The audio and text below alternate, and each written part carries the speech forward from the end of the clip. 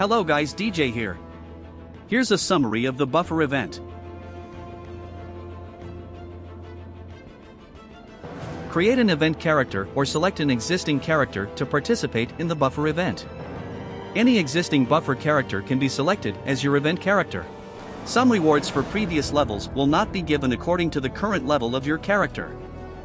Also, remember that once selected, the event character cannot be changed to another character or deleted. Event characters will go through a different path than normal characters.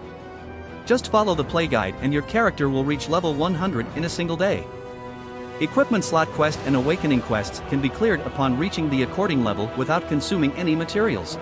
For the level up and special missions, click the level icon on the right bottom of your screen. You will receive rewards for each 10 levels.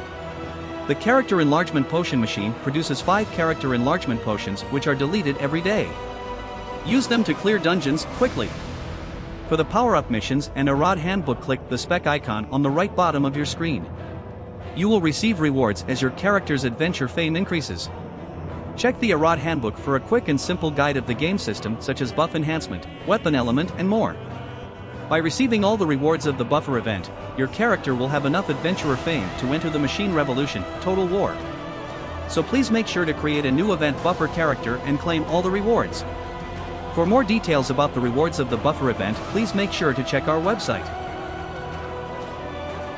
This was DJ and see you next time.